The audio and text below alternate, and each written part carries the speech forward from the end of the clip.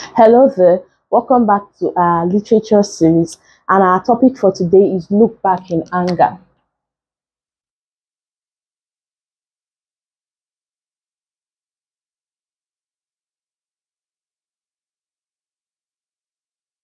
So Look Back in Anger is a non-African drama recommended for UTME by JAMB. So today we're going to analyze the play Look Back in Anger. First off, the author. Look Back in Anger was written by a British writer, John Osborne, and the book was published in 1957.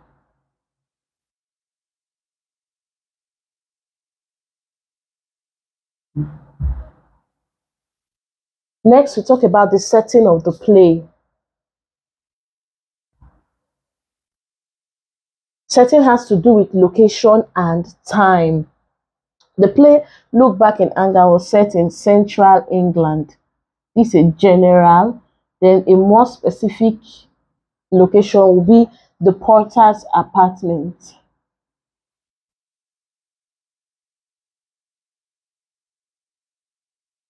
And it took place after the Second World War.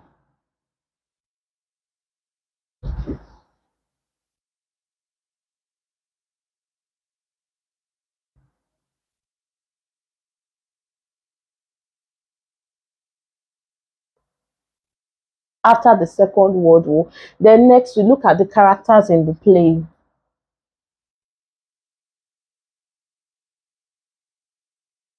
The characters in the play, we have the major character, Jimmy Porter, his wife, Alison Porter, his friend, Cliff Lewis, and then Alison's friend, Helena. We also have Alison's dad, Colonel Redfern. Other characters in the play include Alison's mother. We also have Jimmy's friend Hugh and some other characters, but those ones were only mentioned, so we can refer to them as ghost characters. They didn't take active roles, they didn't have actual lines throughout the play, but we could hear mentions of them in one or two scenes. So these are the major characters in the play. Then we look at the plot summary.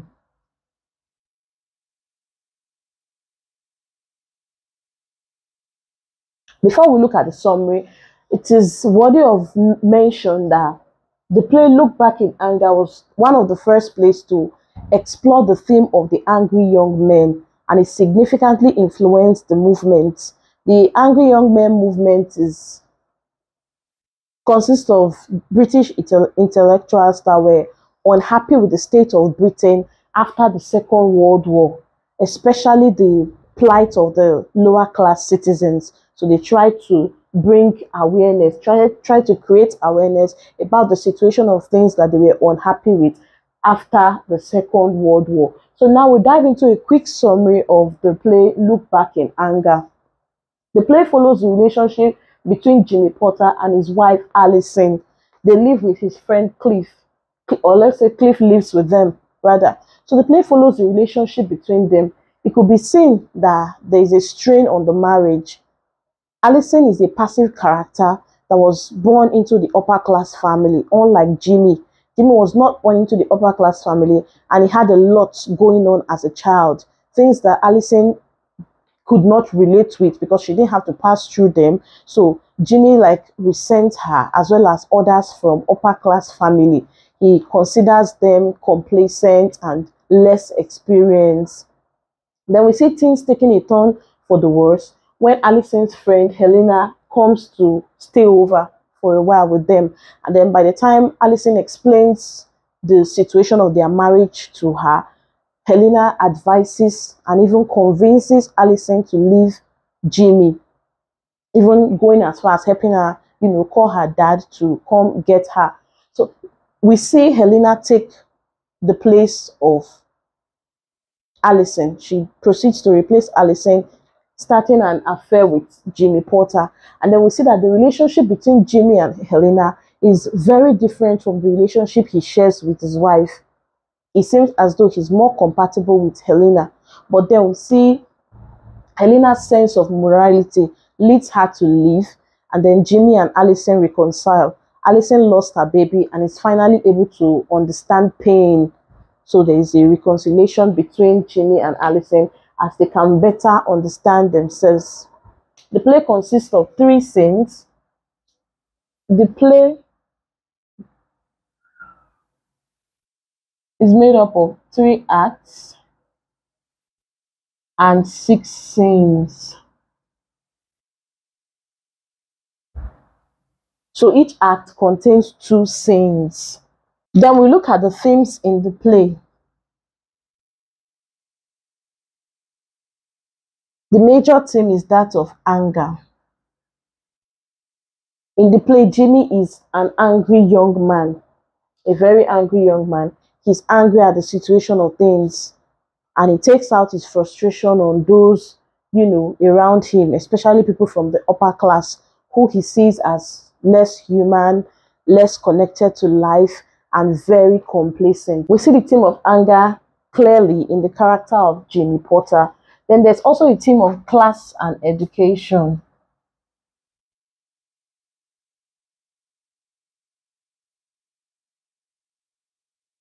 Jimmy is born into the lower class. Despite his education, he was still not able to gain acceptance into the upper class. We see that when Allison's parents refuse to allow him marry their daughter Allison because they consider him of the lower class, his education was not still enough to gain him acceptance into the upper class family. So the theme of class and education is clearly displayed in the book Look Back in Anger. Then we also have the theme of loss of childhood.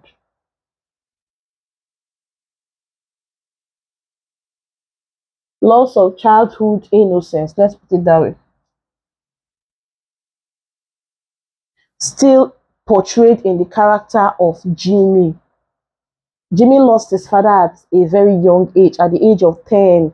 So he learned how to endure suffering. According to the play, he watched his he watched his dying father for over 12 months. So that has a way of, making a child grow up fast. From that young age, he was forced to endure suffering and, loss at a very young age. So we also still see the theme of loss of childhood innocence. Then we look at the dramatic devices explored in the play.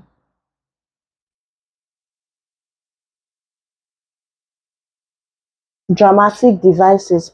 First off, we have symbolism. Lots of symbols, such as the newspaper Jimmy and his friend keep reading. It's a symbol for education, letting us know that Jimmy was educated rather, and Cliff was trying to actively work on himself. We also have church bells, the trumpet.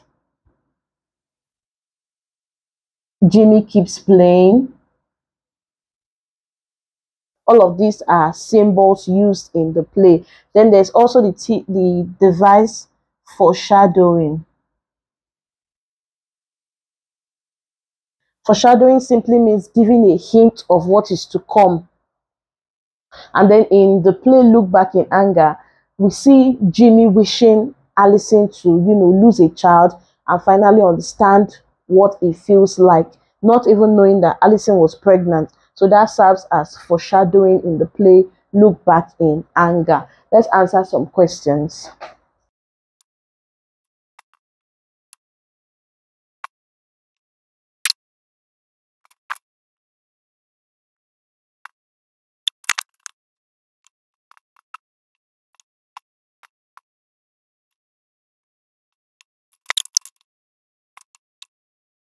So we look at some questions from Look Back in Anger, some past questions from UTME. So first question, Jimmy and Allison shared their apartment with A. Helena, B. Cliff, C. both, D. none of the above. Our answer becomes Cliff. Helena came to stay over for a while according to the book, Cliff lived with Jimmy and Allison. Next, Cliff and Jimmy are together in the business of running a or an hotel, canteen, sweet stall, supermarket. Answer becomes sweet store. We're in the business of running a sweet store. Allison's endless ironing in the play is a symbol of routine and boredom, white intelligence, homely wife, calmness. Routine and boredom. Jimmy was tired of things staying the same and never changing. So Allison's endless ironing signifies routine, doing the same thing over and over again. Jimmy's anger is a symbol of rebellion against his wife's ineptitude to have a child, the political and social malaise of British culture, his father who died when he was 10, none of the above. Answer becomes the political and social malaise of the British culture, which was the major theme that the author was trying to pass across. Remember, with the angry young man movement, they were trying to create awareness for the situation of things in Britain as at that time. Lastly, we have, according to the play, for how long did Jimmy watch his dying father? 13 months, 12 months, 16 months, 3 months. So we have 12 months. Jimmy watched his dying father for 12 months. So that is it for Look Back in Anger. Thank you very much for watching, and I will see you in the next video.